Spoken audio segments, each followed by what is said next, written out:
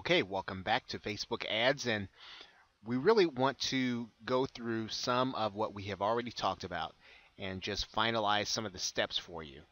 And in this last video, what we're going to do is we are going to look at our custom audience and what we need to do to get started using it.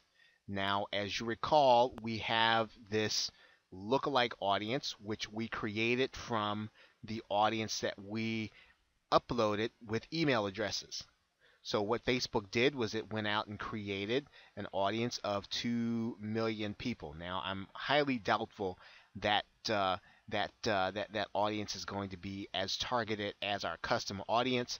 So we can test it, but we probably aren't necessarily going to use it if we want to make sure that our ad is only reaching, and at least if we're going to use impressions, only reaching those people that we want it to reach. Now, what we're going to do is I'm just going to take this sample audience we created of 100 email addresses. I'm going to click that, and what I'm going to do is I'm going to create an ad using that audience, and all I have to do is I have to click the button that says create an ad using this audience. Right, and I can put whatever I want to in this ad.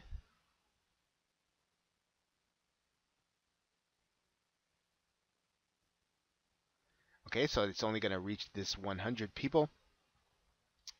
And what I'm going to do is I'm going to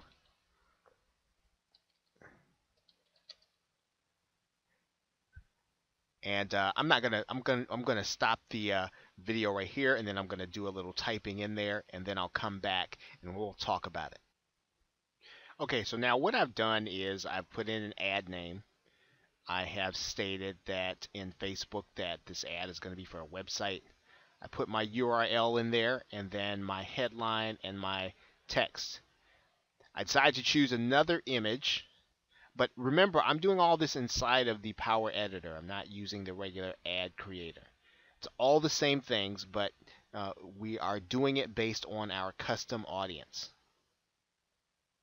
Okay, so obviously in this particular case, we're not going to add anything to the audience, okay, because we've already got a custom audience. We will go to the optimization and pricing area.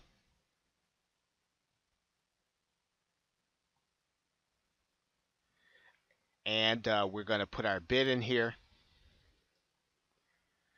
10 cents per impression. And then that's really all that we've got to do. Now, remember, pretty much when you upload your custom audience, whether or not you get that audience from the Facebook fan pages or you get that audience from your email address, you are only targeting those folks who are in your custom audience.